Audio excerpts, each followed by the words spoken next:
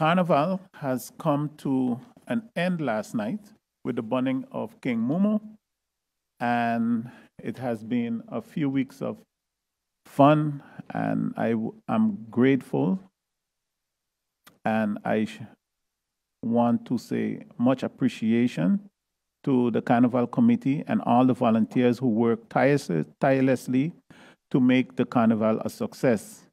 Thank you to all those revelers who turned out night after night supporting the artists, the vendors, and the organizers.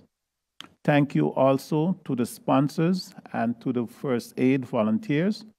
I would like to say congratulations to all the event winners, and thanks and gratitude to those who took part in the various competitions.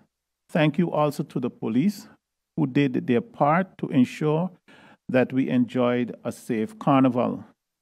Last night we also had a very special event at the village with the naming of the village after the late Mr. Jocelyn Arndell, and I know that my colleague will go into that.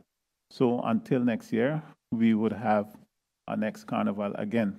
With the renaming of the St. Maarten Festival Village to the Jocelyn Arndell Festival Village, it was a great turnout. I must say that this is just the beginning for the ministry with respect to naming, whether it's roads, buildings, after icons that serve for the people of St. Maarten. One of the points that I emphasize on is service, and I want to make it known that we are already busy looking into different ways and means of honoring persons that passed before or those that are present that have served as well, and honoring them.